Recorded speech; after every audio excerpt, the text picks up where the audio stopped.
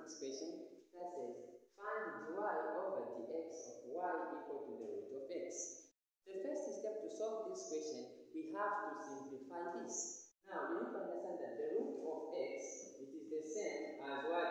As x to the power 1 over 2. Okay? Now to find the dy over dx, we're going to say this one is x to the power 1 over 2. Now, when you're given such kind of expression where it is in this form, like this, then it will have to be converted to this form. Okay? This simply means this 1 over 2 will be 1 over 2 multiplied by x, like this, then 1 over 2 minus 1, this. So we have to solve this fraction. We have 1 over 2 minus 1 over 1. When we solve this fraction on its own, it's going to give me negative 1 over 2. Meaning, I have 1 over 2 multiplied by x to the power negative 1 over 2. Now, based on the laws of indices, which say that, for example, if I have a to the power negative 1 over 2,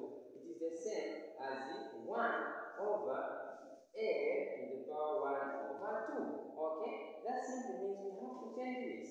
It will be 1 over 2 multiplied by 1 over x to the power 1 over 2. Like this. Now again remember, x to the power 1 over 2 is the same as the root of x. So the final answer now will be